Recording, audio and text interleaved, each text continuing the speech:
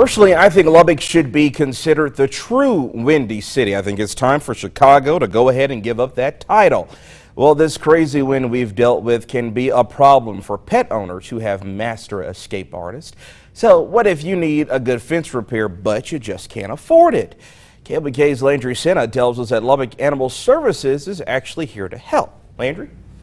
Matt, for the first time, LAS is putting on what they call Helping Hands Fence Repair.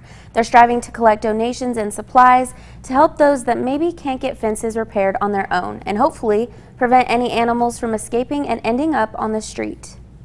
We get calls out every day, and usually it is for fences. Mostly elderly, low-income people try to keep their animals contained inside their yard. A lot of them have issues, and that's why we get a lot of stray dog calls. And Animal Services aren't the only ones who get calls about it. It's kind of like the wind and dogs around here keep us pretty busy most of the time. Lee Noble with Noble Fence says some types are better than others when it comes to containing your pets. Chain link fences are good for being able to see through and them maybe not get so anxious. And if you do a wood fence, it catches a lot of wind, which is what we get a lot of around here, of course. One other option is a concrete footer underneath the fence. If it keeps your digging dog in, it's well worth it to install that. But for LAS, they're just trying to help themselves by helping those in Lubbock keep their dogs in the yards. We are a city department. We have more connections, so we have more stuff we can go out and try to get some donations. We're trying to just help out the community as best they can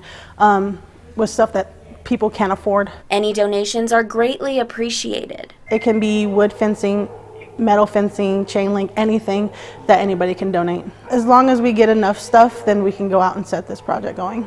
And once they have enough supplies, the dates to go out and repair fences will be set. We can always have somebody going out there and do the best they can, even if it's just one house at a time. Of course, there will always be fences that need repairs, so LAS tells me they're trying to make this a regular thing. And like Smith said, they're always accepting those donations, volunteers, and supplies. If you are interested in giving to the shelter in any of these ways, you can contact them at 806-775-2057. And make sure you follow the Lubbock Animal Services Facebook page as well.